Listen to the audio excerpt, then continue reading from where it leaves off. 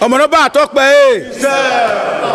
ọmọ no ba tok pe ni makaka bo gbe ho a ọmọ emenu mo no ba ta mi ma bogi Yorùbá ota emi opeka ọmọ no ba we ni Mario boyin ni makaka bo mu makaka bo na kaka bo wa ta gbe ho a o se na ọmọ no ba to ọpẹ emenu mo ba ta owe ma yi ba ya kokiwo be ni mata e ba development mata ya kokowa ni ma ye ogun onya reserve then ona ka bo gbe ho a we number 1 Yorùbá me iyan me tine ya bu eki ore owo buyan because Yorùbá teta we iyan ya bu eki yan iyan teta we ho ni ara me eki yan iyan te ya lo be abe chifeso we ni abu eki yan ọmọ no ba na gbe ho a be derio ono ba to auto boy gun ori pon inu re e te gun but yo to boy ori so na ona ri pon inu na to boy gun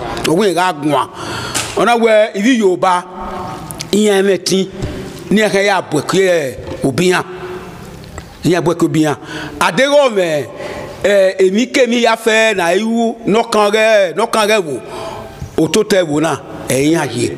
Good afternoon. My name is Onoja Joseph.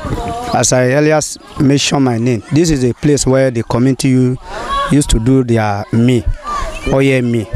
So whenever anybody get me in this surrounding, they will bring it here. We'll process it, our bangaya. This is where we process our oil in this community. Okay. The time where we did here, we face every problem. Okay. So as we face every problem, so by power of God, God can help us. So as they help us, we cry, come out before they come help us. Before police come help us. Now police now let us stay this side. The people ready to drive us.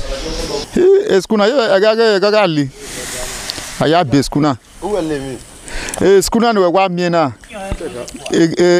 Mi school card no guest school card no me no pe. But I do ya here boss and guests now. But when I walk one ania, a beauty na dege boy we wagena. A beauty no wa rogwa ni wa funwa. Or boost na wa dege na. A beauty ya wa funwa ni go kwa. A government na wa abandon a school na. Now a school na ni mai gwa kanania. A teacher na wa re school na nia. Ni wa e will not pay igone teacher. I will not pay is a monthly salary in a teacher. The government in my day school them and the government allow ni aje school na I reni remember school na. Ikimi na cover me no boom. I wa water. I we water. I love your cocoa water. $1 evo. Ikimi na je nevo. Won do buy yevo na. O to na ni imagine na ni ma fi ogwe na o tuwen. O ino. Eke no ye oye reba. Beno kekese ma aseti temu ni na de ni ma amadi okuo ni aga agobo kan gba owo ebe no kaka kwa he ni wa ibo kwa se zabo oni wa ri te machine gun so ekene oye be na ni egbe ni control egbe ati wa egbe azua omu ere ekene akuna wo ye ba nya yo dugie nya ye gonge etuni oyo ere ba egekege no manu yuri are a tourist attraction no kisi rebo no na gun eho ni emi etuni ekene oye oyo ere ba. This building, according to when I come, they say na olden day school they can renovate into health center. Okay. So now they manage for here, they lack many things. Okay. Like equipment. We need bed, delivering cash, we don't get. Even what you they take delivering, different things. What would they still they use for labs, small, as we still they use rich, we not get. Yes, so there for the market for yes now we market today so pardon. Hey my brother. Also yeah. Why you say? Kiwe na wo ye wan na. Kina we wa mi na. Kina we wa mi na is built by one community. E won our boy. Na wa kina ni a o wa gwo kiane. O wa go e manage our community e ko ya manage e kian. Kina wa gwo kiane ya ni government lao. Ni ado yo bon e community na ya kina imu. Vona kina we wa mi no say na is the highest market no produce plantain say plantain, gari, pineapple, oil. I mean, they produce many things. You know, kina wa sena. Wa when kina kere gugwe ni. Wa mi ami ko gede afa ni wa jo yugwe. Kina gede ka wo. The government la ni ado wo yo boyo ne kina ya temu.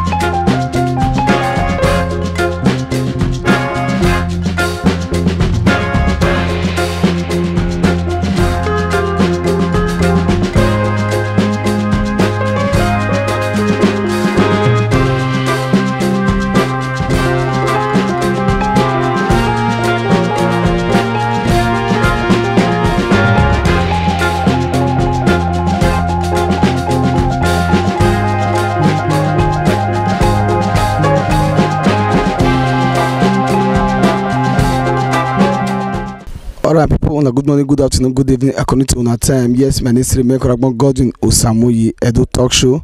EDO Talk Show will not come again, my people. All of them, where they subscribe to our YouTube program, where they share our program, where they like our program, we say that God will bless all of una. Because when I say money come out, it no go run dry in Jesus' name. Amen. I beg those of now who say they watch us for the first time. Today, the first time they see us today, so they hear our voice, so they see my face for years. So I beg, make you subscribe to our YouTube channel, make you help us share, and we see them on Facebook and every other social media. Make you help us share to follow us. If you get any event where you want to do, like marriage ceremony, birthday party, or any kind of event at all, make you let us know for EDO Talk Show. We go help you showcase to the whole world. Maybe say if people see her, they go like her. My people, not be only that one. No, if your community, see community matter with your community, what can hear the community where be say people never know about, and you want make people come know about that community. Make you let us know for EDO Talk Show. We help you showcase to the whole world. Or road not good for your community, a light not see your community, any problem they face for your community, you want make government they aware of that particular problem that they face for your community, and make everybody see know about that community. Make you let us know for EDO Talk Show. We go help you showcase her. And none of the only that one, my people, you will say do small scale business, where be say that small work like they do, and you want make everybody come know about and we showcase that work, make everybody know about that work where they do, any kind of job we gonna do. Make you let us know for EDO Talk Show. We go help you showcase her to the whole world. EDO Talk Show. And it's Godwin Osamoyi. My people, today we there for Uhen community. Uhen community there for Ovia Northeast local government area for Edo State here. Now Uhen community day. If they come from Benin, once you reach New Road Junction by Okada, you go enter that Okada road. You follow past Okada, go past so many villages, come past Utese, past Egbeta. If you pass Egbeta, the next community where you courage now Uhen community. This community, you know, so go to they call farmland for inside the community, and so many other people don't do farmland for this community, and that farmland people go turn to community. A company say they don't call the shed themselves into 3 parts for the community. This one could be the head, so I'm the head of this farmland, so I'm the head of this family. Inside one community where it go be say 3 leaders go call day for inside one community, and moreover again one particular farmland for inside. They say that Yoruba land might be that one. So, and secondly, get some rules and regulation of the community. When be say yes, when they grow, they come from childhood, they follow all the rules and regulation of this community. But now they don't follow them again. And this one be the things where they won't talk about today. So make I enter inside the community, inside the town hall, meet the elders, may they tell us what they get for us today. EDO Talk Show. My name is Godwin Osamoyi. Una well done. tena bikabura imado buwa biko mame suggestion ha ote hani mamure topike hani mamure de kona number 1 ro local ro owe abi yoba ma o se re owe yoba ga ya bi pe ya wo ya bi mu o fi mo ya ri mo re ya ri mo ge de ya we oba no re ke igo ori e tin ni ya so mani re to wo ke ti re do mama mo bo en de ma ta ko ya na bo ni ma do no so that I mean I de ma ta no na bi na fe ya bi we yo do mo bian abi to ma bian o mo ka ma we no ge ko sa be no ge ni bo ma so se gwa ya wa mi a lo ge ya ri bo ni ya o bo pa o to e ya mo a go ni a so wo to e ba ni jeje anything o ge ke ni ya o ge ke o ga won give ya a permission only number 1 then no bogi anoro ni ma riba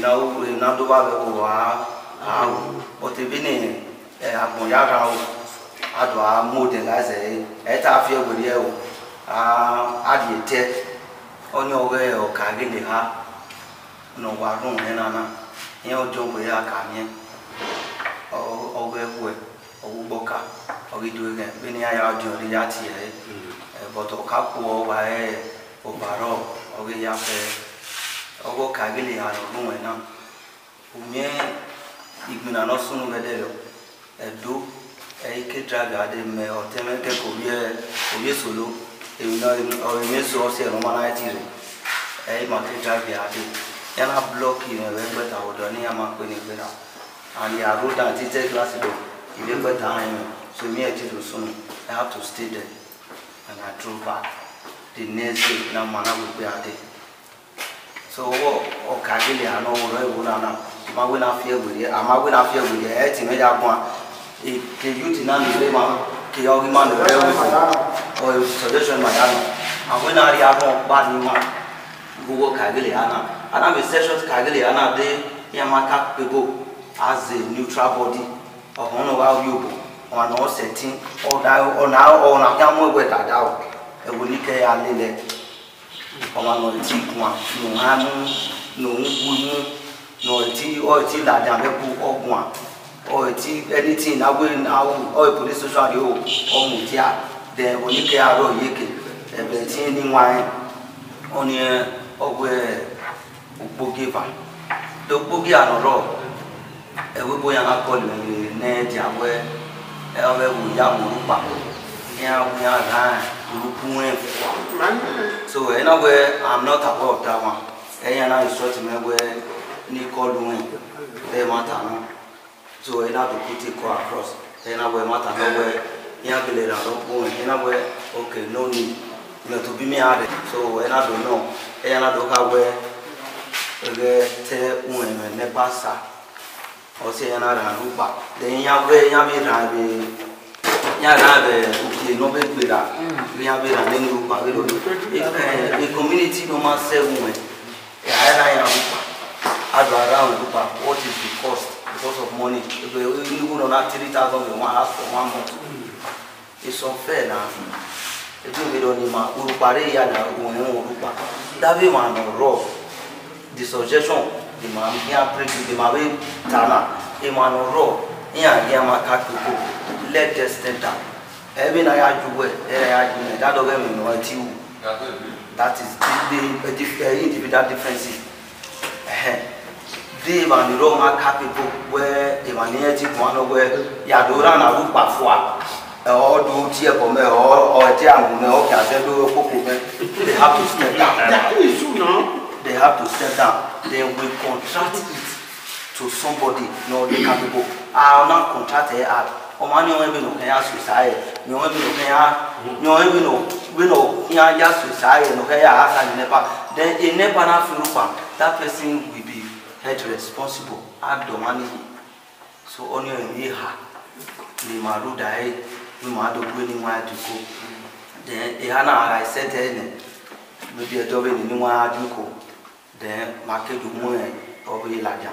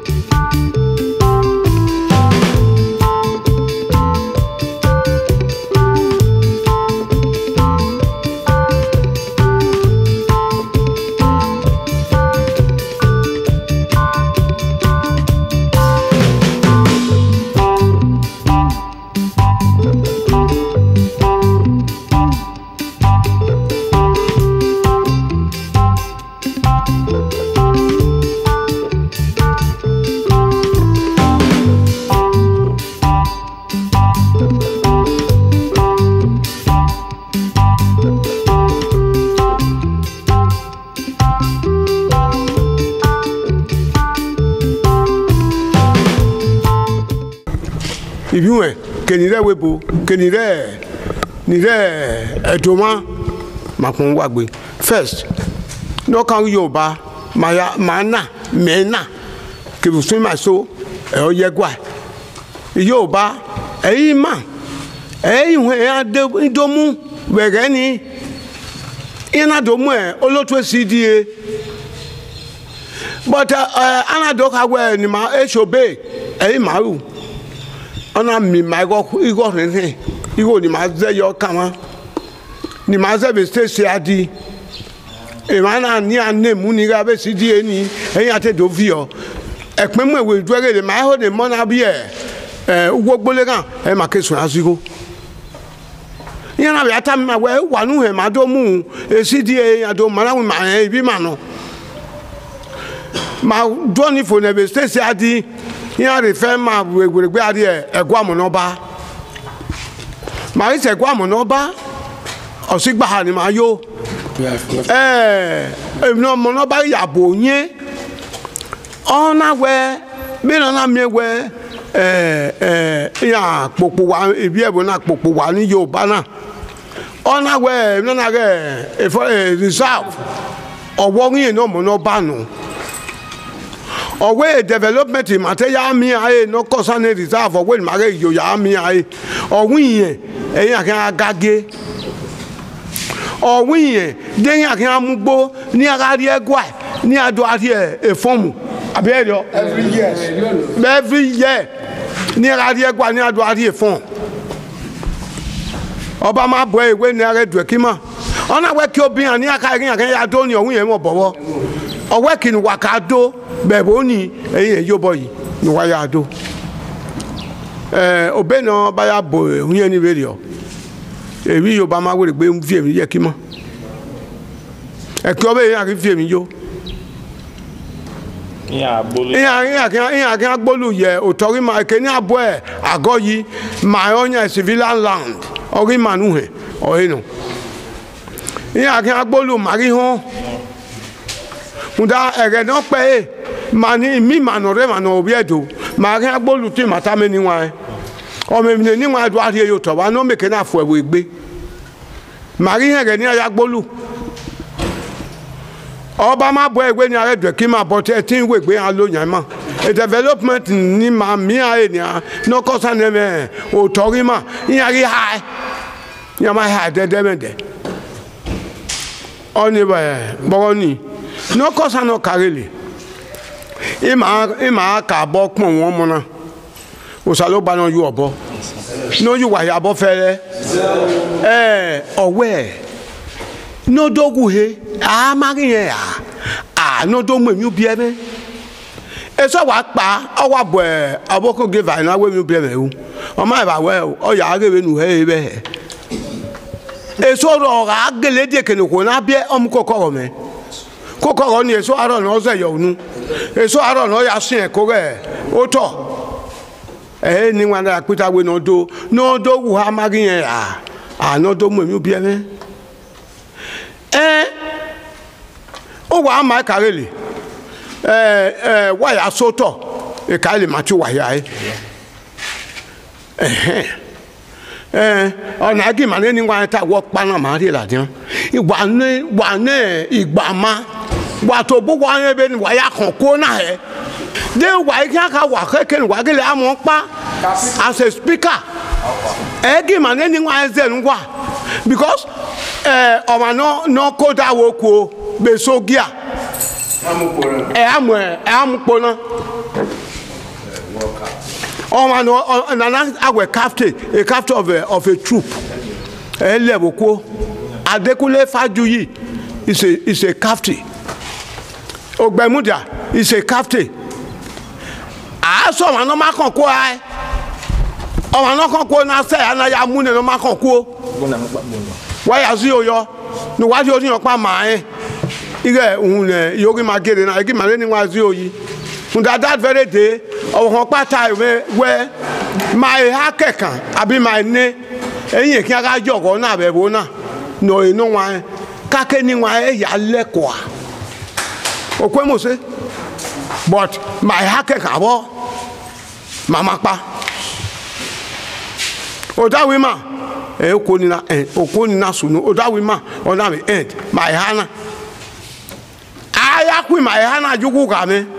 Ege na kwema yuga ina kiro na wagala na medo woge orere no nelugu ogwe no bi ya gere obi mero da woku menera na ga le bo wa oko keke no gbi me no so re oka ko ai ma ya la dia igwa edio so now my eti form me you wa born ya go na marizie no no o ma be dio mama be ho no ma weto buwe no be kiare nu do ta wege no kin ya ta ma be ma na wo emi oko o ma no keke no ga kafte we ni ata do my man ni wan don't ever no get so Nepa before a regime na emani nigiko kupana a regime no kakuke ya bu mafiosa manadwa almost 3 million my doge gani every month ugmoso ya do fin pana my reconnection fi ugbafa ugba oni is ton manevo odiyan ha yan ne ina to bian do volunteer ibi ewo na among the edion so keke vigele ina to bian volunteer we iyan kan help ewo na iyan na iyan gele la nguna November 2020 omokaruwa November 2020 eyan sun nguna is asking me a question so iyan na yi sun nguna ya egele sunwuna egbe na do work ima mana do miewe regime no ka gbera ni iya wa anwi ma ye bi so ave mona ye neni ya na gele do sunwuna okako mu okoda ya to bi wa volunteer gun ya help we na the first month ina ta mai go ni akoko we na ma hera nyunu a egani ya mu 180,000 so 170 ebi ya mu gi magani. The first month in Yakoki almost 500 and something. So in Agalidos throughout 2020 ni ama fin pa pedo pa ne pa ma do disconnect bona upa itoga so upa imawa mie yan gele wa nwina de ya nwina de ere na ni inorishe ivie wuma matobima marishie mani yan mo pa wa ya hasa ebeso ban agima bi yeso oni eso bo kan twin na ovia mi na me mi opa no nwewo o mo kisin eso ukene elisi mageba so amo kine iyana oja ni aja ni yan ni kokora oja na aja ni yan asema yan tawin ari wewuna ma be mi yan ya y continue usun ave ihonre o be ni nwa na ni na rovi ya ni miwo ni abi gbama no mego no se ti ha se disi edi ha se enepana abe ni nwa ha sa mega ha sa risiti me gome ani nwa ga ha sa so ono yishie bo kekena be na ya si osa yan is a low ugbeso yan yowe so igba sen yan je ha sa ono issue kekena ono ido gbin anati so that e bi no rire yan se tin issue sa ni igba then last month nya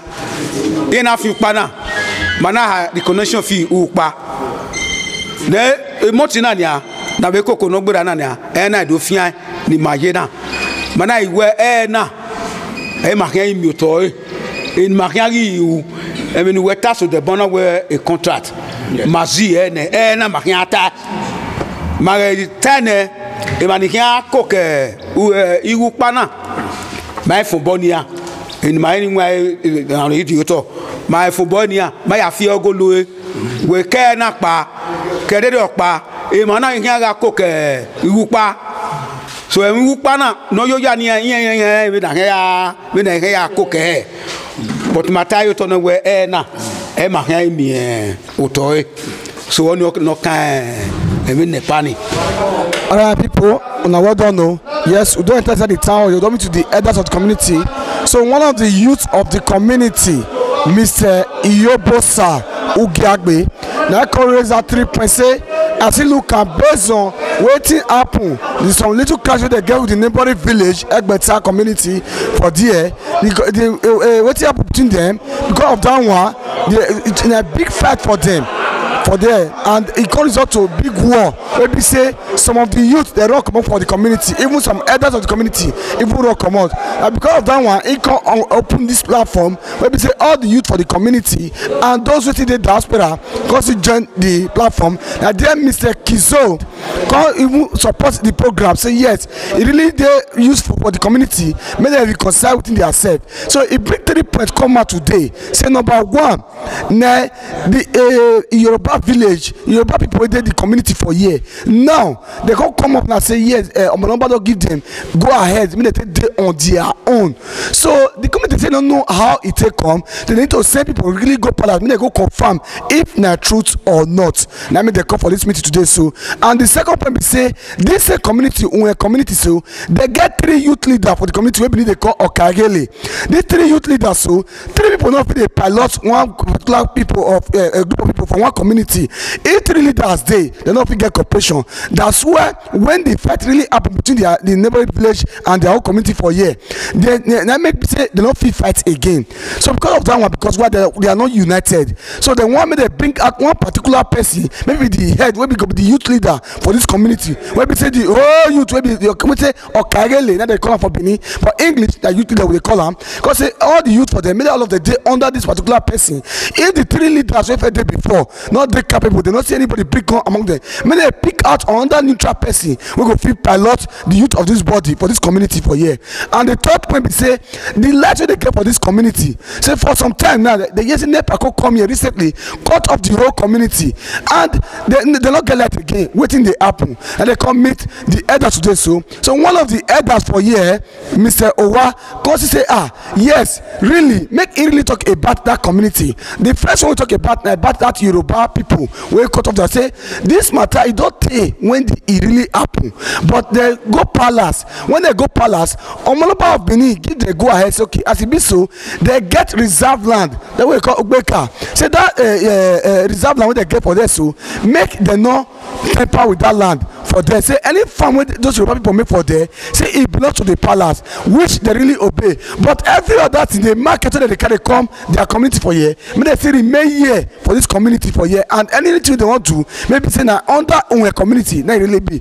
But for some time now, since that time when they really judge that matter, up till now they can't stop to carry their market things. They come this community, even if they won't even do community matter for there, maybe they want lay foundation for there. When they belong to the community, they want the bigger come again. again. So they don't know they only do. They can say yes. They really to really say yes. They need to really work towards this thing. Maybe say if they have to go back palace again. Maybe they go confirm and maybe they know where they really belong for this community for here.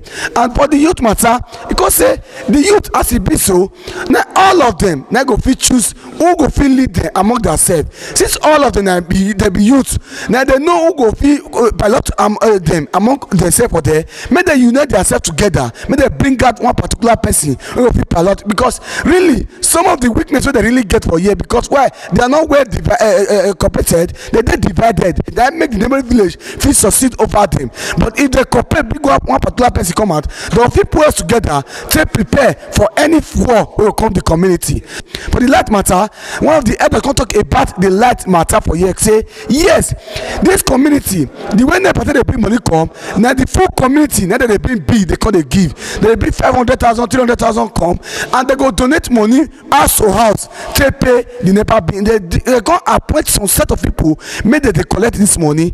These people really they collect the money, but it reach some parts where we say at the end of the day, some people not they want to pay again. Some of the elders go pay, some not go pay, and if they even go draw the money, they are quarrel. So go even they insult them because of those one people they are set point put. Those one are they can't stop. They go to collect the money. Now make the debt come accumulate reach like this. Where we say they can't cut off this like today. So, but as it comes to say yes, it go actually you say today they go settle and make they appoint some other persons now. Make they collect the money all right, and for today they go to collect the money they go. And anybody will embarrass them or insult them if they can't draw the money for house, they will face the penalty of the community and the law, the rules and regulation when they guide this community, they go face up for the elders. And many people make we see go, make they see tell us more about this community. I don't talk show. My name is Godwin Osamui.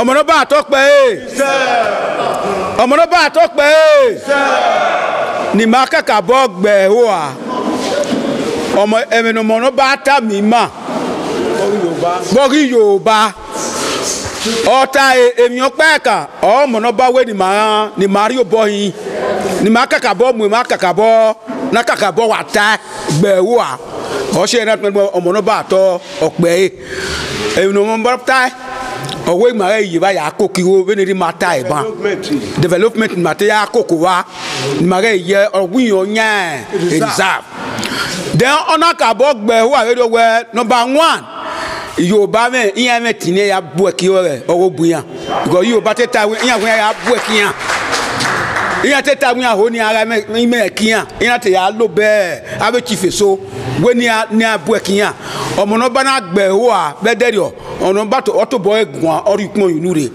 ẹ̀ tẹ́ gùn wa bọ̀tù yóò tó bọ̀ ọ̀rí sọ̀nà ọ̀nà ìpọ́n ìlú rẹ̀ ọ̀nà tó bọ̀ ẹ̀gùn wa òun ìhà gùn wa ọ̀nà wẹ̀ ìdí Yorùbá ìyẹn mẹ́tì ní ẹ̀kẹ́ yà bọ̀ kí ẹ̀ òbíyàn ìyẹn bọ̀ kí òbíyàn àdéhùn mẹ́ èmi kémi yà fẹ́ nà ewu nọ́kàn rẹ̀ wò òtó tẹ̀ wò náà ẹ̀yìn àyè ní yà dùn ẹ̀kíní ọ̀nà ìtawẹ̀ n'ọ̀díọ̀n vẹ̀vọ̀nà ọ̀nà wọ ọ̀nì ọ̀rẹ́ amú ẹ̀ ọmọ àpégbé ẹ̀ ọ̀rẹ́ amú àpégbé ọ̀rẹ́ gbà yọ ẹni complain Yorùbá rírí yá mẹ́ ya ata ya do ata me odno weni o ata bo ko be na ya biko na ya yodore Yoruba ma yama mwe no ba ta se no ka ni ke yama mwe se yan ri ekibedian olu yan ri mate ya gbolu ni an yan ri re ezo ra re yan to bian e bale odo o ri to bian bue which means no bata yama mwe se so we kakabota omono ba talk pe all right people. Yes, so one of the elders for here, one of the Odion way for this Uhen community, the Odion way of Uhen community for here, Mr. Solomon Okundia, he said yes, the judgment where Omonoba give them for that Yoruba farmland, so that place na reserve land, and the Omonoba of Benin now get say na he get that reserve land. Say the one way he give them, say anything pertaining to that reserve land, make them not go there, go they collect development money for there again. Even anything concerning the farm, say that reserve land, say na it belongs to them. Say anything they want to do, make they do for that side. Even the market, because they bought, say the market they want to do, say make they do their market for year. Say their market, say that this community, Uhen community, now they in charge. Come append the Odion way for Uhen community for year. Say that man, anything when they happen for the community, now be in here for there. We're going to settle their matter for there. Say but now all these things where I'm about talk, no one will be say the Yoruba people put to pass at all. They don't obey any of them. Now this one get to talk to us this show. I don't talk show. My name is Godwin Osamoye. We see they go. Ima nigo ni maya have teacher ma to be my teacher yo. Primary school. Ima nigo ni maya asani teacher ma to be my teacher yo. Ne government la ho. Ni awuyo bo ni manimake asana be teachers. Ogbera 10 years ni ala ho. Ni ima tutiyan.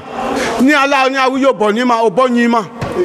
Uda ma ni egulo so ma ni zero na teacher na ya ri teacher na e bo no egulo wi ma bungbe e buze go e bo no ri ke ma ri se tin zero ne school ma re dogun ne government la ho ma niya ni ala ni awuyo bo ni ma ra me teacher aso pa yan la gbe ne ade community vie ma re ni a train e arrive wa la ho arrive ma ra kan yan ri train ne yan ma ri appointment ni ya ni na ya total yo wa teacher ni ma employ ya gbera yan ari ede ofo ni ma na say ukini ari ni yan wa be school e ma ri ya zi go de bo wa ti ma ri ni go ne gbe na ya sa ni teacher ni government la ho ni ala ho bonyima wa kala kada ni wa domo me no gwana mo je pin wa gbo èmi ni ó di wa gun kan ni wa abetima ni re na ni giun na re osaloboa no ya fi agbe am kini arire aje me ni ó ni ta ni wa yi ka gun kan wa ge Yorùbá maka bokmo osaloboa be mi no sunu gbera igbina ni eni wa ni expect ni give na admina e bebuna ne mi gbo ide e mo bo iro gbera be ni wa ne de Uhen ma egbina de na te community fight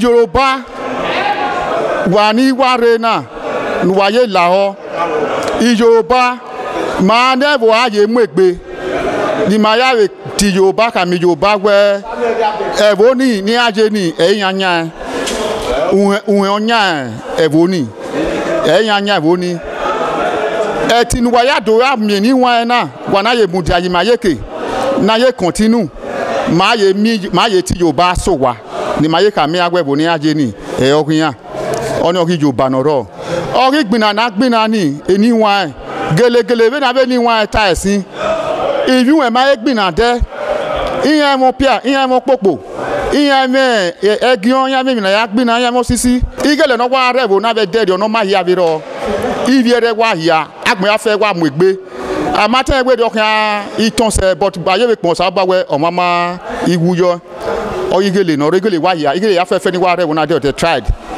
no ma be try eruwe roporopa eni wa o ne pa no ro mi wala o emi opa no teri me ko ni ma te suggest i ma sa o e transformer gi money ọ̀pẹ̀pẹ̀ gbèdè nípa wàá hìn ẹ̀ẹ́dẹ́gbẹ́dẹ́gbẹ́ yá gàgẹ̀ ukpima òun ẹgbẹ́ rà pọ̀ nìyẹn ní màá sí o náà wẹ́ fèsì nà pọ̀ lọ́yọ̀ èfèsì nà pọ̀ lọ́ na gbísàn ẹ̀jí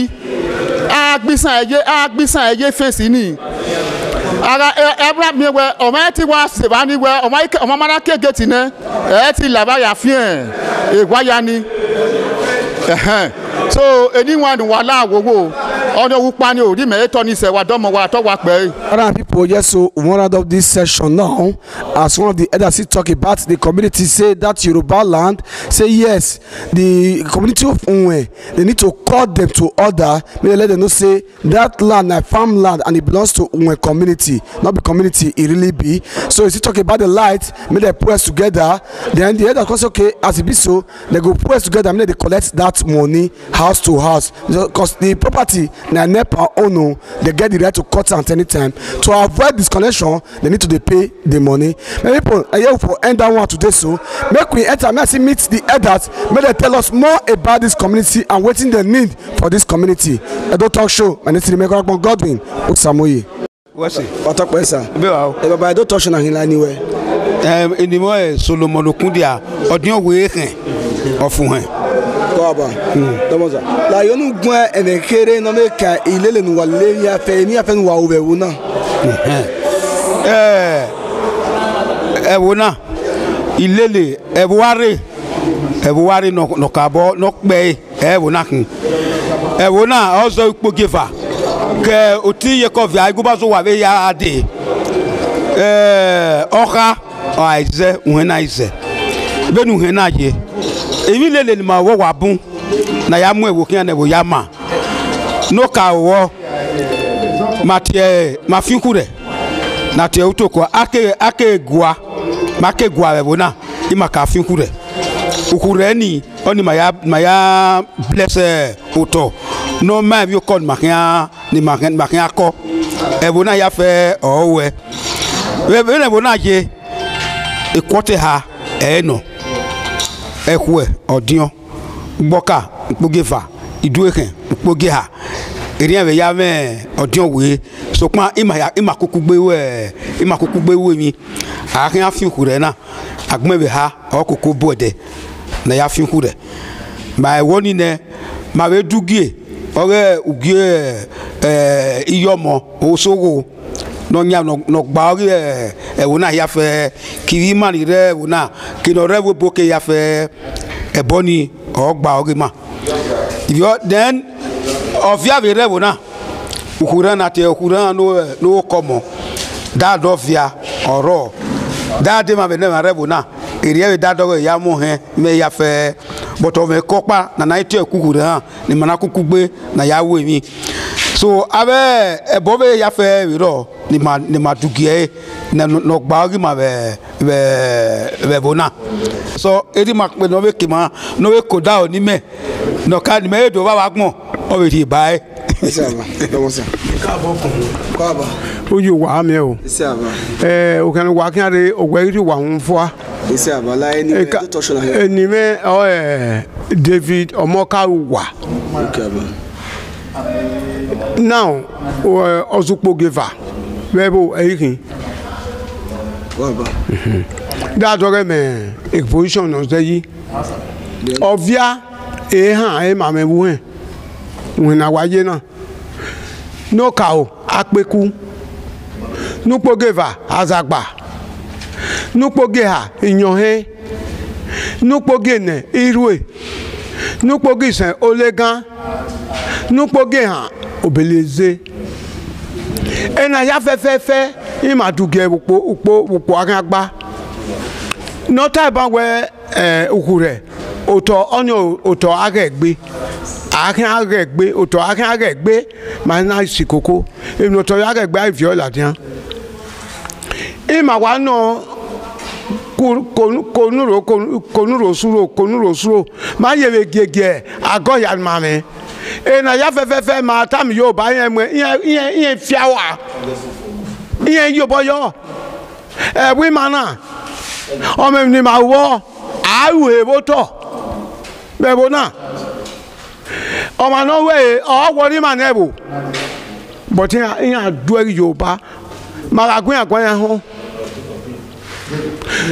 Bugua Magua Bebo Nima Yarioto any yakin.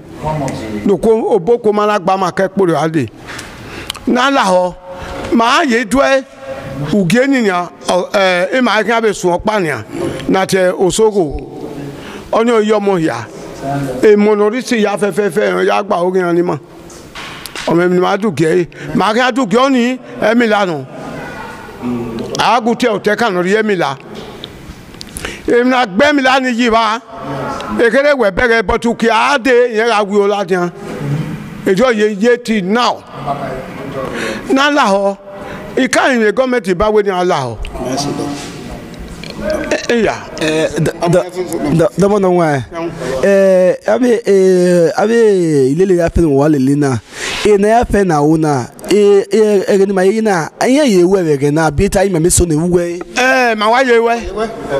Mamma said that they Mupo. I'll take you no carry Latinia. Walk by Macau. Mamma was in a Aguina. But my ye when ya, Undano Guayegua. On Macau, 11 I have a fefeni, my ye would or my door I will bury ma. Only my way, I can't Gunya Bewuna or may Lily Navilli.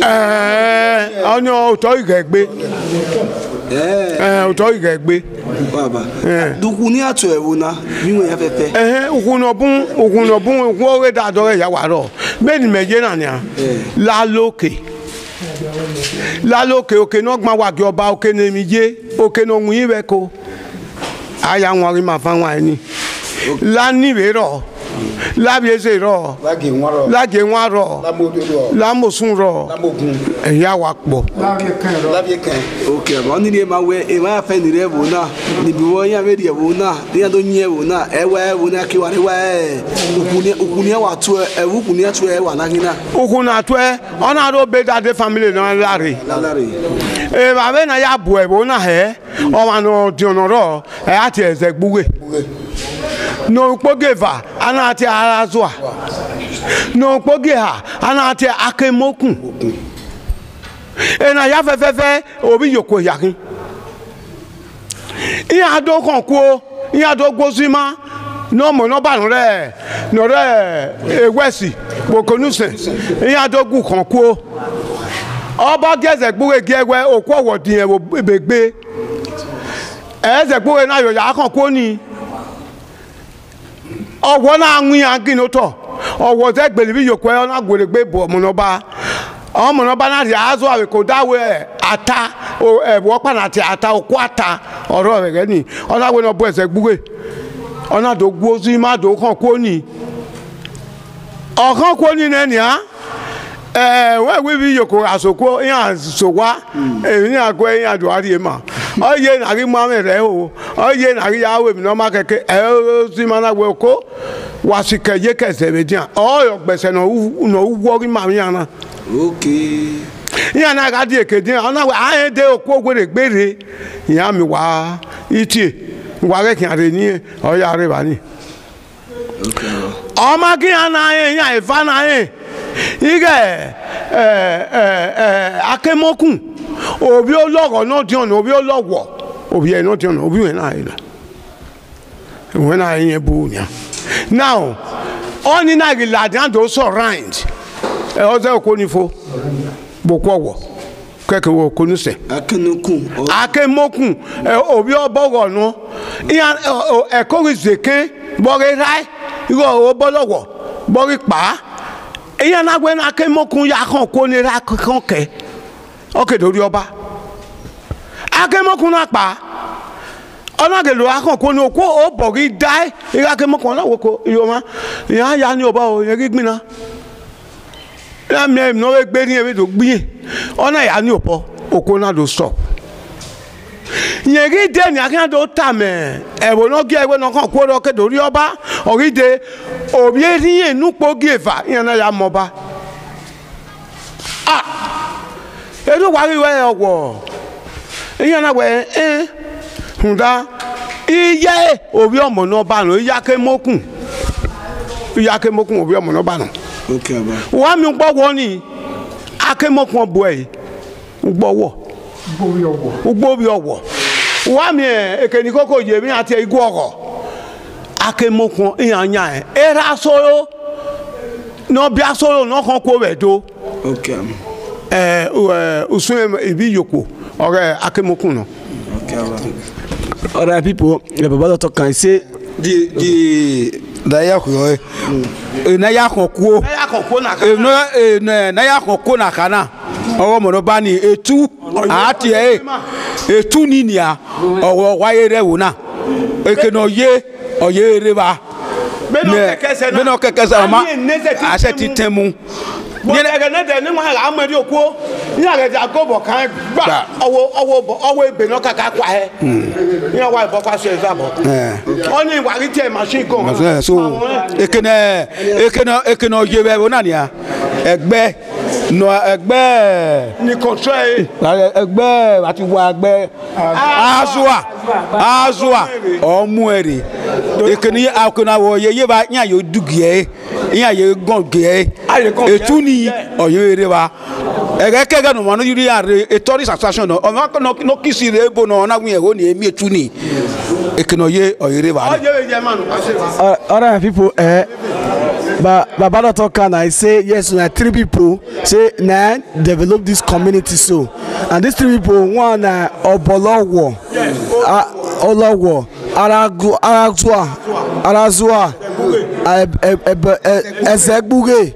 He say na then na develop this community so, and without before other than one, then me I think Akemokun that one na come fight the war. We be say yes, come surrender. We won during the war that time. Come and the waiting the country surrender war. We take fight that war. Two and then they call out for being now be gone now. They fight that war. We can't develop this community so. They get many laws and they get sacrifices they do, and if they want platinum for this community, it get what they do before they start to the platinum for the community, and they get one particular strong law for this community where we say yes, they not they commit sex for ordinary ground or for inside bush for this community. Anybody will do anything we see, it go better. But the Yoruba people we can make fun for the farmland now. What they call dinner, they don't they follow those law again, and those things it they cause abomination for the community. Baba Domosa, that then we mean why you call over wona no wona akabo atemu. Ma gwale teacher be secondary school man. Ma gwale teacher be primary school man, permanent teacher. Munda teacher on secondary school, mane community or hasane. No re primary school, mane community or hasayo. Ne government la ho ma imian. Ma wa gwale yo bi agedegbe bo.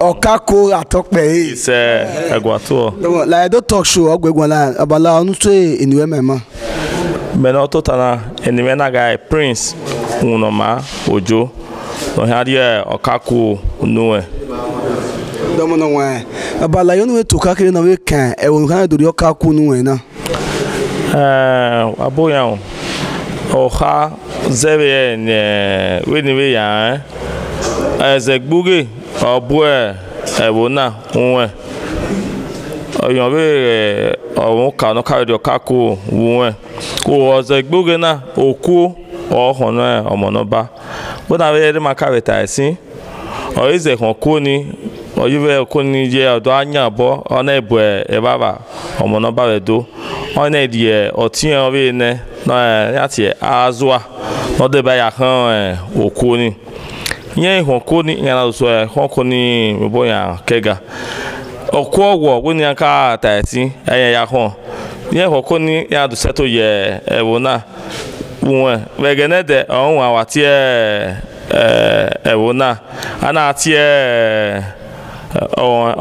ukomo ukomo ya wewona anima that is also there is a kingdom there is peaceful anima later ya do change to Uhen so yeah bana ro azwa kekebe ezegbuge igwe tie dia anawe yawe yawoda ne ya mu ugboka udunu kanaga ehwe udunu gboge banaga ugboka otie no ya mu ugboni otie ize ko ka otie na we yage o dita na so wa awo wa ye otie o yen mu gboka be odo ni lare ugbe oka udunu gi anaga idu ihe udu akomoku na yo okaku no wa kon ku ne omonoba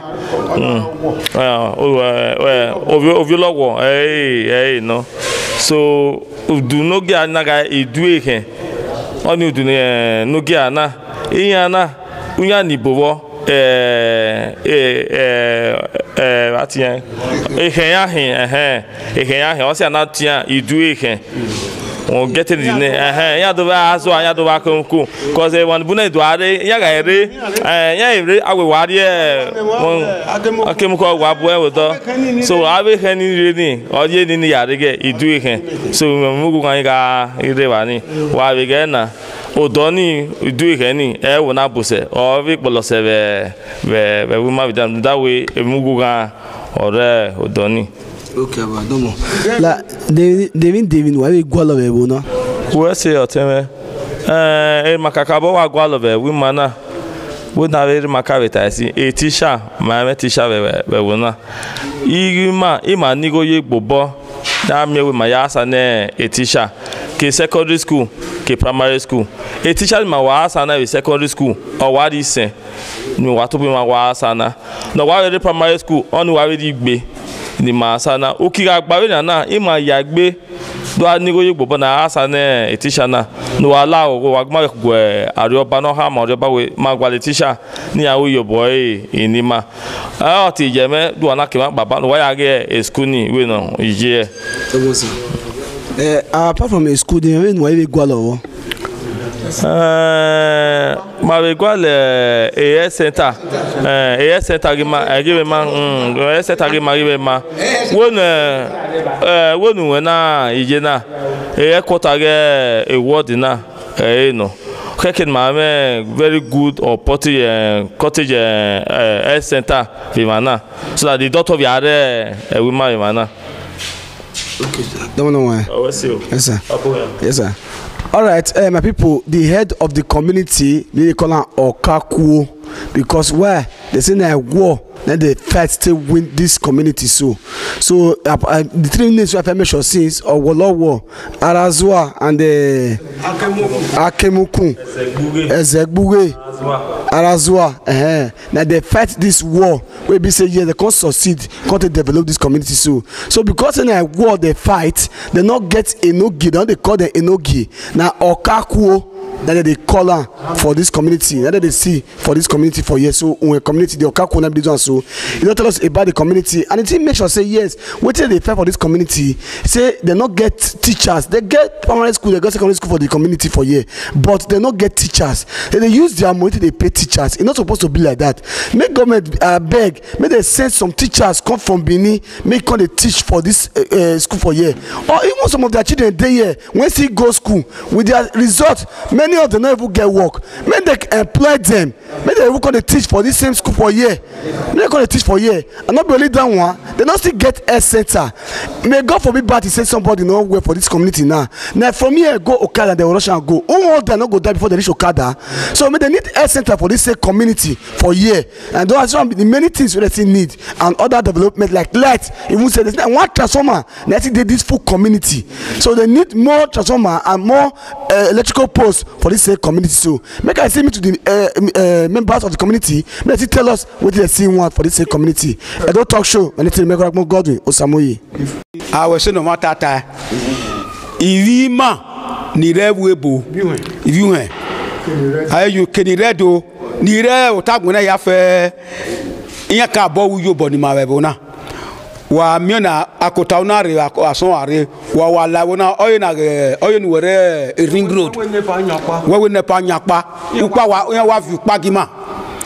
A solar light near Ovia gima. Ona or the 18 that depot eh mama this when that kota we are near ona from 7 who are made that we upa ya fe waro mate e nepa ivi man ni risi ni webo iya view are so o ma ti die we na do we neti mama na ye ivi man ire iya ye be tax area we emi o ro no polo nia obo nia nga doguma o ege ya do ya aguma duko o ma yeke ni magun a ni mami ame iya ni ka bo we se ni ma ima ka bo lerun ni a ima we ma re bai na ka bo ye ni su ni yakpon mi awe yobo ni awu ni mani manebo osimaken. All right, people, the head of this community, the audion way of Uhen, say, as a biso, say, they really get support from their children with the diaspora.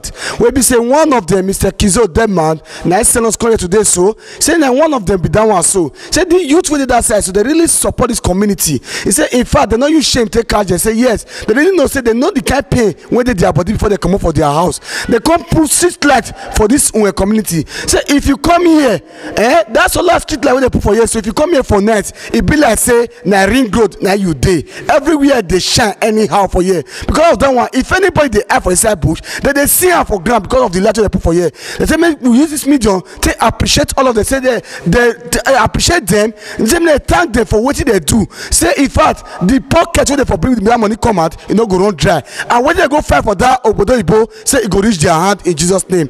They come out in peace, they'll still come back in peace. And so it go be for them in Jesus' name. I don't talk show. And it's Godwin Osamoyi. My name is Johnson Yekowa. No kind bona, no kind Rajwa, no kind Zebuge, no kind Akemokun. Egani Andoya Hoko, Ukowo. We were about Benin and the Ejima of Okeluse. They are highly related. So, and I Hoko nigga as a boogie. So, Okonigino. And I reinforce. And I went I reinforce. And I tear as well Uga ye. On your share, was our memory of blessed memory was 7. Or we are get 2 because of you got anything. Or we ruga get 2 no. So I reckon Conine or Cofone and I rock loose. When I want to call cola, then when I remarkata, I see. Our Yaga. Yana Latina, Yokaluse. Yana Latina, Yokaluse. About Kalusa now are now too much be on a Giaria do. O Cofono, Evioko, Tia or near Adia do. Yamaya do. You know, type, and I do settle you. So when I settle you, we no type bang okako azwa pawekwe omugbo the one warrior Owen Uboka. That is how the name Uboka come about. Let me cut it short. Agi emi no ka na kan gbe ugbo oka awo fi okare oka ya na ye fian ana wa otan odoni wa ma jawari odo ana we we are dian ni ga dian so na se tangbe okeke wa ke mo kun ibe de oko yan odo e wo na alagbera wi an edo ya ri sevan a ceremony is so go on no concern Ovia ana e ma ya Ovia na wi an ri walare ana we do yan ri oku yan de wa te pa wari wa wi ave tin wa ya kan o wi ya kan we gani so yan na ri wa yana ri edo yan ri sedo yan na ni obo we gwa first amona we ana bien ari ewie me yan ri seva o ma sinu ege no hin yana kwode yan ri kwode ede igbe amona we wo isunu widun wa na so ana we evanu via de ro yan kwode mama bi na so mama ne mama hio ana we yan sika ma gbe waja si asikoda o ana bien ari gbowo no wa ge ni akemo ko boy ugbo bi owo ugbo na ate UBT so they were not comfortable there too yana pa ana ko ha gi die na ana we e wa ni fie mani ma be ni ni ama waja kan era so na we ri yo agu adie wa era so na fa na fa bo na we ri yo eni kai na ari de dia so ya se wa ari se wa nia Evani adoba bebo na ibe bakin ni ya na we settle ono ya gba the 3 quarters ni ma be e ceremony na wo be bo ma ku inweto azo ya inweto zegbuge ya nugbekele ya yen go obi yo ba ge no ge akemokun ma si inweto we bi duweke ìwú yóò bá èyí máa bá oyin mi ìwú yóò bá máa yá ẹ̀ fò ìkùnà wà bẹ kùnà gbàlà nà gbé yọ ni. ẹ̀zẹ̀gbúre kẹ̀kẹ́ bá sọ ẹni náà gbẹ àlèké ọrí mà nọ́kẹ́tẹ̀ yóò bá rẹ wẹ̀wẹ̀ akẹ́mọ́kùn àgbàlà ẹ̀ àti kù ni màá gbé ni à. wẹ̀ gẹlẹ́sẹ̀ bá wà náà ẹ̀wẹ̀ àdúrà ní gbé lọ. àgbàlá ni àgbè. One of the head of the community, one of the John Wesi tell us about say these three communities, so Akemekun, Aragua, and Ezegbure, say the 3 of them now develop this community so but they go get one particular thing when they inside because say that Ugbowo when they look so say that Akemeku so they fed this community but because of the war and everything they cause okay now that they give the problem to other communities for other land people for the community now Omoloba come shift them go Ugbowo for that side. That's why they call her Ugbowo. Ever war. That's why they call her that time. Ugbovia war. Ugbovia war. That's why they call that Ugbowo. Say Ugbowo. It's a Lagos road. Now Ugbovia war. That's why they call her. Say but when they call say yes, that place it get as it be. They call say nah community nah people fair feed them, give them food to everything. This people use good and take hold them. May they come back again. They come back to that this same community again. Community the 3 community called there so. Say but the 3 difference will be there. Say this Arazwa, Ezegbure, and Kemekun. This Aragua and Ezegbure, the 2 of them, if they do burial, na Benin song, Benin traditional way, then they do their own things. But that Akemekun, because it come from Yoruba side, they do things their own. It get they call Agbala, and that Agbala now they dance for their own. So they only do things particularly to Benin way. Now that will be different because now Yoruba land and they for come out. So.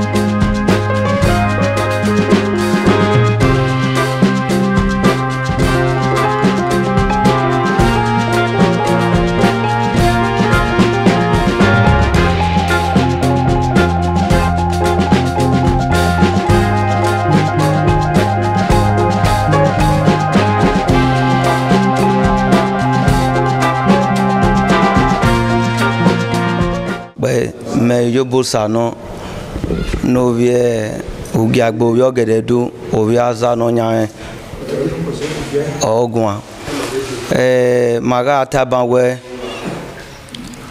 ma emoeso banwe kibiun ni redo kenire ubowe o kagele ha na meni a certify we but na zokpabo no kiaga leader oni evo kiaga ge ohun yawe rebeyan yawe bebeyan o ga ri bo gbera mi nevo kai evo merati ni ya fian wi and the money we zoyo merati na yari yin a replace with omabe wana we oni robuwa we mane yuti o matobima azo baba na we na be murire so night abe yuti ni wa me night ani giyeke na we wa emi ni wa ka ya we na we do wanogire kuwa bugwe ya hanana bugwe majority win the vote out of let me say 30 or thereabout about 28 now vote arun okpa so arun in nike and I vote on my so ekene 28 ye o we na arun in do se so o mani ma iri la jan betun wa neni wan etun saloboa etun ba no rekete kete etun to no run na oni uyepe o mani ma zeyo no kiaga no wan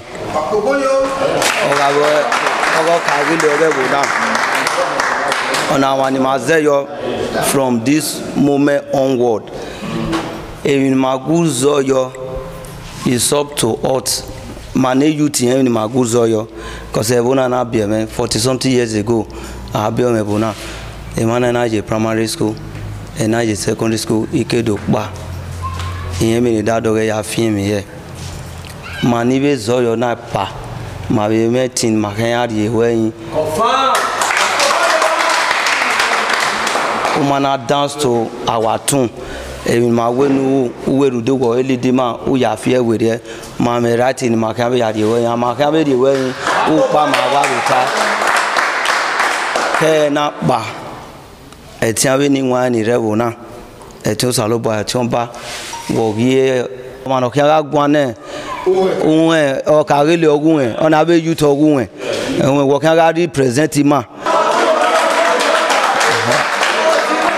people just so where we dey now na they call a Yoruba farmland there so here na Oba Ewaye the second farm settlement camp 5 now we dey so now they call this community for years so na Yoruba people now develop this community inside na see inside Uhen community because here na farmland for inside Uhen community we be need to call Ago na here be so na inside Uhen community still dey so make we enter inside make we see how the community be and we'll still ask some questions or and the Bale na be the head of this camp here may he tell us about this place here na well done Edo Talk Show and it's Godwin Osamuyi.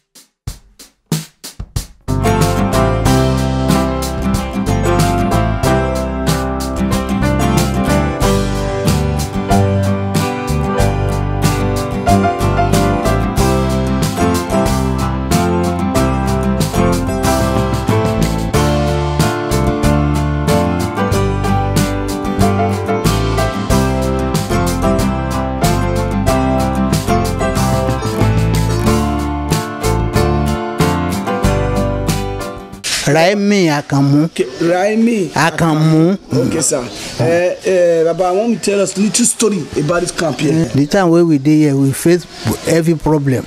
Okay. So as we face every problem, so Baba God na God come help us. So as they help us, we cry, come out before they come help us. Before police come help us. Now police now let us stay this side. The people ready to drive us. Okay. This is a camp. Let's see under Uhen community city. Under Uhen community. Uhen 2. Now then call them before Ewari the second come carry the sambod to come. Okay, that be say una no when they do things together as one. Before. Okay. Now he carry us this year. Okay. Now carry me this year. Okay. Before Sifu Igbonedo come and say, now get the whole land. So we made the wala. Government consent to us say, make we dey come pay Sifu pilot. So as we come pay Sifu, the time we Kenya wey ti jẹ gómìnà wa tọ́lọ́ tó gbé oko òsì ọmọlẹ̀ náà kàn collect the boost give the government. So by then we dey pay government. The time wey wan go, he hand over the thing to palace. And now he hand over the thing to Baba. So na Baba we dey now dey control us now.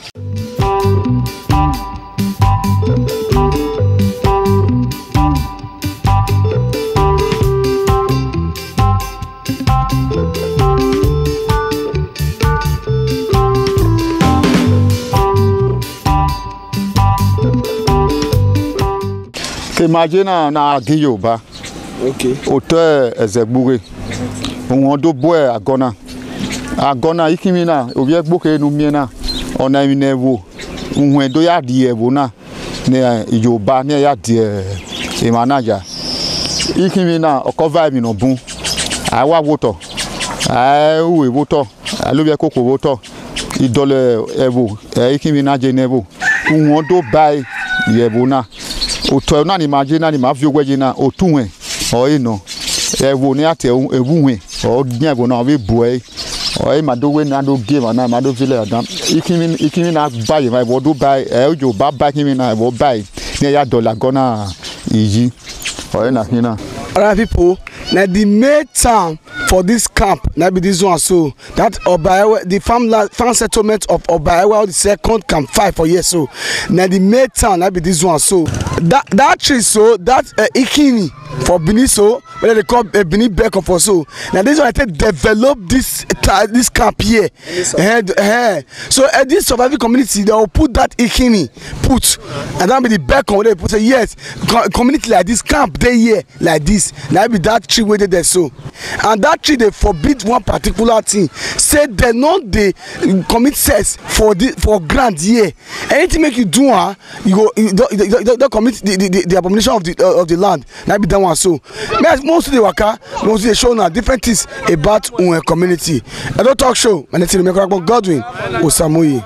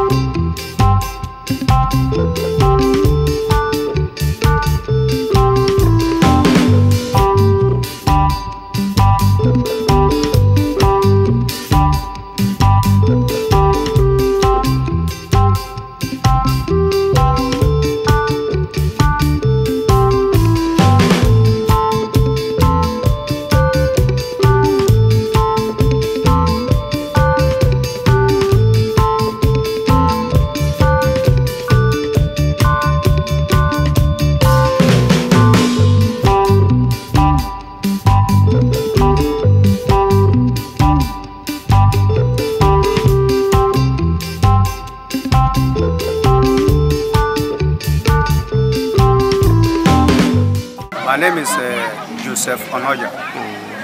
So what primary school is this? This primary school is they call them Cornerstone Demonstration Primary School, Northern Primary School. This is the only school that is in this. This is the only private school that we have in this great community as we are seeing it.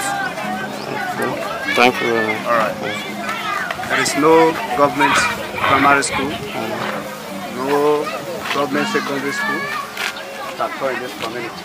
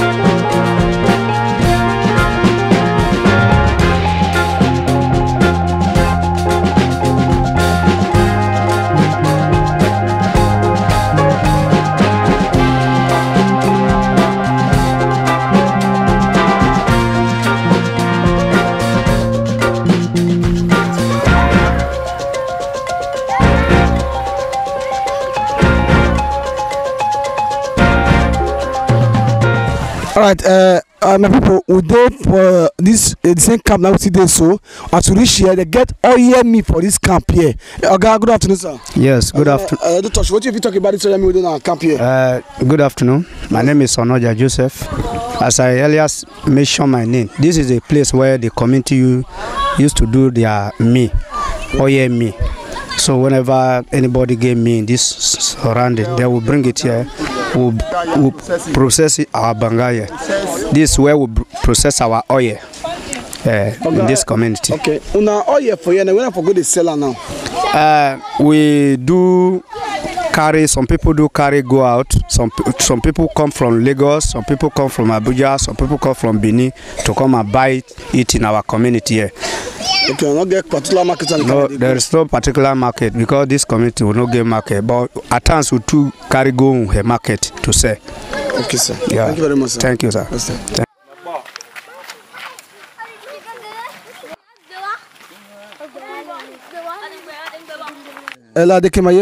Okay, ekirimayena na te Moses camp. This way you ba agona kawa ye wonani mawajina before you ba carry. We ukbana to tana owie di Moses or no. You ekirimayena why Moses camp. Moses camp no carry agi Yoruba. So I camp na luga ne agi Yoruba ni. But I gupe bologwa kugbe gupe ya ikugbe ne. But no head there the Moses camp we any or totana. Okay, sir. Don't know. What up, sir? Yeah, brother. Don't talk shop go anywhere. Okay, ni mena ga usade ba ben. Izado. La de no anti tagni camping wa yina agona na game Moses. Era me Moses. But era na ga Izado. Domo sir. Yeah, brother. Ba see abu agona wa nai.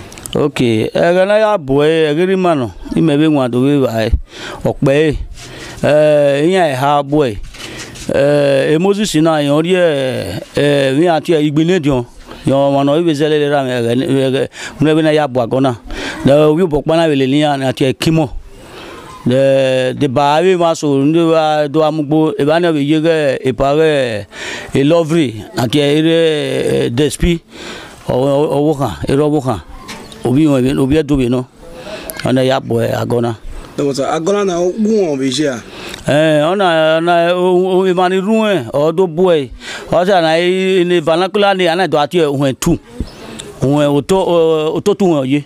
Okay, wa we mi gun odo ni na ma we mi gun but e me so do ye mi ona do ye pe kan gbe odu pe vano gbera ni ana do ye gwa no kan mi so o when I mi shema when o so ezo ni ero to ni amaye finish e ni so we no se yan ka we mi gun ni akemi ezo na kere.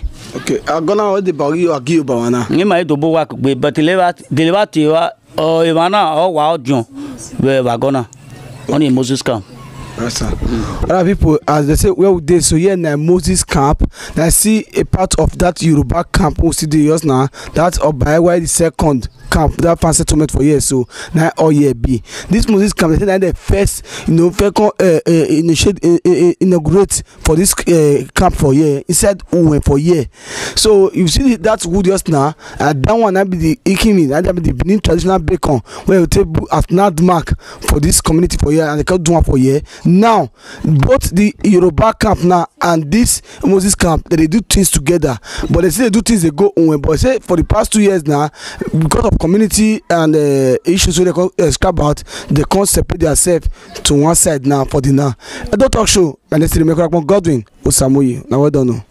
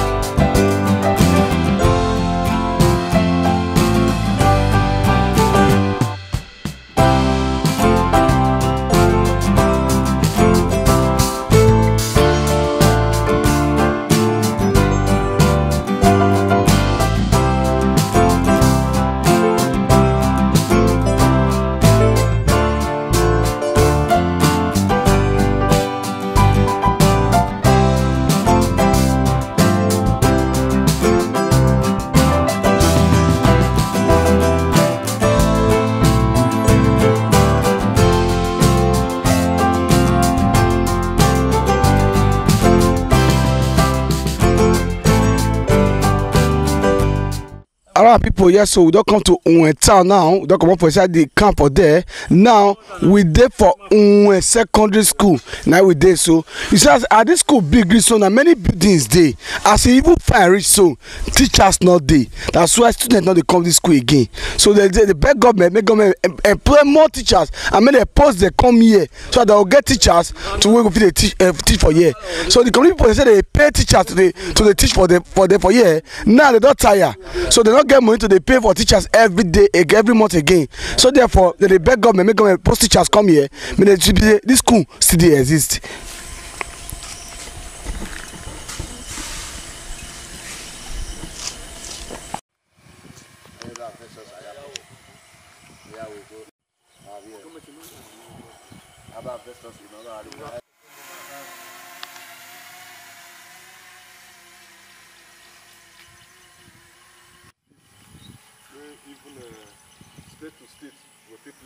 Pardon. Yeah, my brother. Eskuna, boy, eskuna you man. Eskuna, I ali.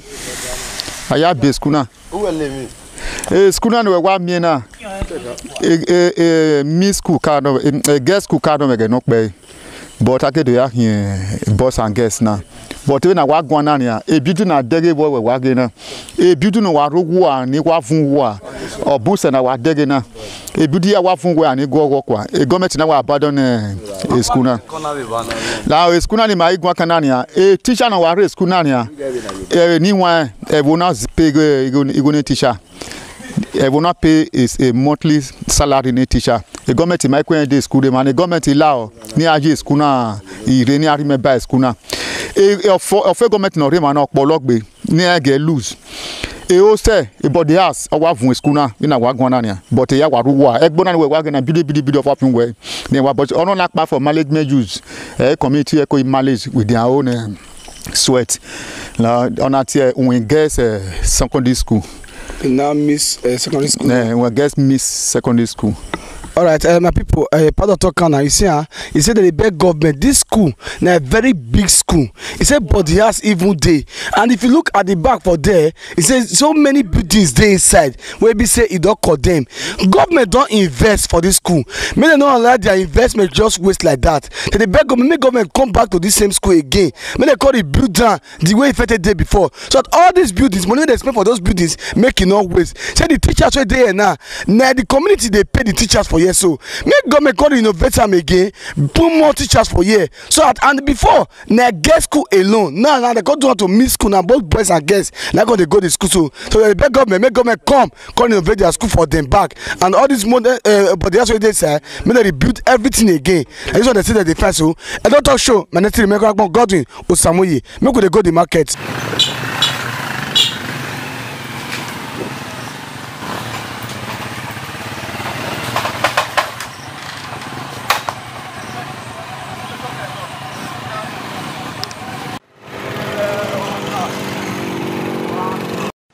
Alright, yes, so there for the market for yes now. We market today, so pardon. Hey, my brother. Oh, so yeah. Why you say? Kiwe na wa year one nine. Kina we wa miena. Kina we wa miena is built by Uhen community. One our boy. Na wa kina nia o wa go kiane. O wa go manage our community ko ya manage ihian. Kina wa go kiane ya ni government allow. Ni ado yo bon a community na ya kina imu. Vona kina we wa me no say na is the highest market no produce plantain say plantain gari pineapple oil. I mean they produce many things in the kina wa say na wa gbe na kian kere gugwe ni wa mi ko gede afa ni wa jo yugwe kina gede ka wo the government la ni ado yo boyo na kina ya temu na the build there the near ado kina every for 4 days I ado you know the ya ado ni. That's a deacon. A deacon. Every market. Okay. A deacon ya do. What's up? Other people, yes, so they for market here. They say this market, so now the community people now build this market for years. So say this market, so say you see, you don't destroy the go. So they beg government, make government come. I beg me because see help them, they assist them, see rebuild the market again. And this market, a market will be say that in fact, if they look for plantain, now here it day village plantain, you want to see better plantain. Now here it day pineapple, cassava, everything on Nigeria. They find you see they here if they find gari any kind of village food na nyamo they say it dey for this market here anything they find for here it dey for Uhen market so me they call it build the market for them and every 4 days where they call a day they do this market so EDO talk show and let's see the Godwin Osamoye at the go the primary school may I see CCTV.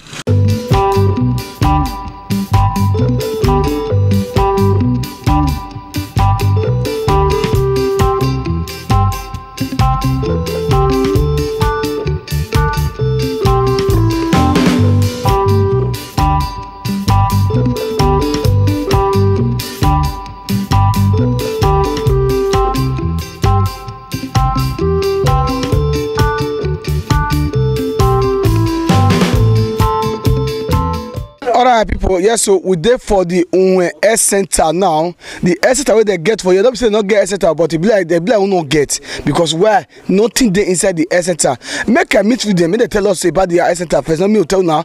Pardon. My brother, boy, yeah. Sister, what a question, yeah. Health center man, he more yet more work boy. Health center man, one, he even know what Mionania. If you can see the buildings, no waro, ogi. No window, if you have for work last, if the room where we work in Nania, Uhen, I may treat my concerns where a treatment in Mana, no raw, and the buildings, a building and I boy, I elevator, and I be building a year far back years, a primary swakaya, but I do convert etc. The government allow near to rebuild the anima that near power this priest with many medicine equipment. My equipment is a community soccer boy. The building community boy. Okay, government of boys. The building is built by the government. The community, no doctors. We need all those things. Amanda, nigga, nothing in Norima. I know. I pay nothing in Norima. Well, government of pay the staff. No, sorry, man. Okay, madam. The name is nothing in Norima now. Madam, good evening. Good evening, sir. Madam, this is my health center for years, so how it be? We the manager for here. As far as say health center dey here, we staff we must come to work. No matter. Always say we dey lack many things. Like this building, according to when I come, they say na olden day school they can renovate into health center. Okay. So now we dey manage for here. We dey lack many things. Okay. Like equipment. We need bed, delivering cash. We no get. Even wait till they take delivering different things. What would they still they use for labs small as we still they use rich we not get. So but now they can say they can put basic head for here now. Okay. That basic head they contain many people. Get people when they say they register, maybe they can they receive treatment for here. So they don't put them for here now. But the place is not okay. And they conducive for at all. See where would they sleep? We just the manager small. So, all right. So it be. My people, and all here now, they say yeah, this center. Now the community people still build down. Now they employ one government worker for here. We call nurse for here. We call they treat them for here now. But they never get doctor. Now get doctor for here. So no doctor. No. Now nurse. Now I come be the nurse. Now say be the doctor for here. So they beg government. The equipment not put there. They not get bed. Nothing. And for here, it be like center where we say get paracetamol injection and tablet. Now they can't get for here. Now first said now they do for here. So I beg. They beg government. Make government come to their area. They call build this center for them. I mean they see bring more equipment for them. EDO talk show. My name is Godwin Osamoye.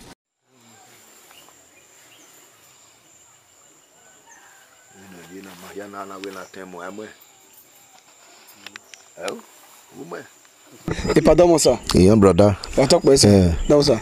La va take my yene. On our way, Azua. No no we green and ore manana. On a ni ado ya konku. Ni aya konku na kina na ya tie itu na ya fi bomb. Okay. We ni mina na reto mananya ma we mahiana ni na re mana we na tem aseti. Mi enti ya moya. E bi no kaka ehua he. Oni o ni nwa ne de. ebe no kaka ekwa he emini aya we nikin aba be do bi ma bai bi no gbaje na yan so e ma ana be guy awa be guy okako gari okako yan e ma na do ani ubo okay e ma na do ani ubo emila no yari igi ni e ma na gbe okay we no temeta de bange brother meta de ba meta no enu we wage wo tona no we wage na o ituna I bomb o no e bomb na ga load there na rema na load na die our load there na a control a temu yo tore a mwe jisa bo me mani be mwe e mwe ne o be ne ya conquer ai conquer ne agwegun ke no na ya destroy our gwe kan go e no ri our fear ne okay ma pa ori far distance so we wage na here this thing we wa me na is more than 1,000 years if I'm not mistaken. That na kerema no ya rema na so me na ya careless. This is thing na me we enoji ma won kako bebu na me wo ma no kawo ko e bomb no ya gbina o na hin so mi joko no me o na hin and it's not common in any community. Aye fie na me no je na o kwa na we na gbina igbino ko ogo ba agwa imwe latin a deploy aye ya gbina. Okay, sir, don't sir. My people, where would they? So they say I call it Arazua.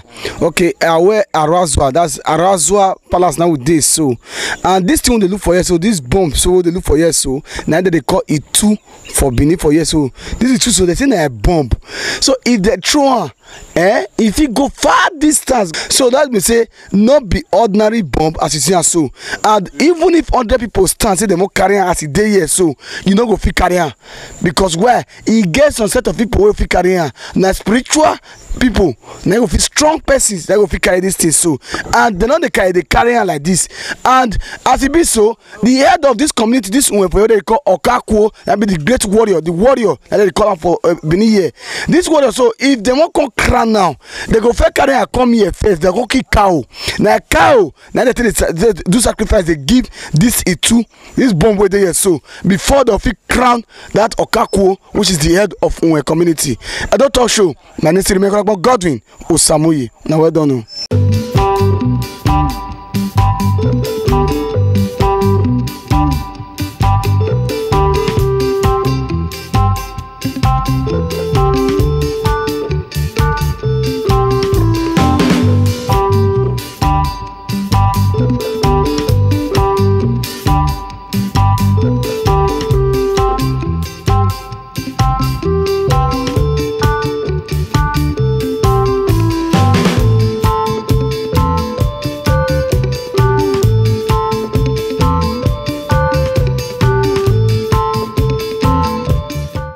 Yes, so we did for primary school. So may I quickly brief us about this primary school for here. Come on, sir. Yeah, my brother. A school now that's Arazua primary school. A school now primary school no. Wa mi school now was senania. A student wa but a teacher you be boom. I met teacher no verema the committee we pay now or we say. And the building I collapse in the building one minute ogogbon.